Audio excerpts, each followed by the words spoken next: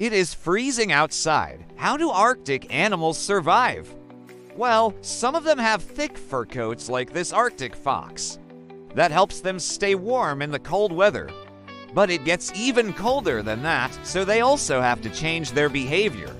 For example, Arctic foxes sleep during the day to avoid predators and conserve energy. And at night, they only go out hunting if they absolutely have to. If there's no food around, they might just fast for a few days until they find something to eat. Polar bears, on the other hand, have a thick layer of blubber under their skin that keeps them warm. And they also have small ears and a small tail to reduce heat loss. Polar bears are active hunters, but when it's really cold, they will often just sit and wait for their prey to come to them. And finally, we have the Arctic hare. They have thick fur and a thick layer of fat under their skin. And when it's really cold, they will huddle together in groups to keep warm. So there you have it, 3 amazing Arctic animals and how they survive the cold.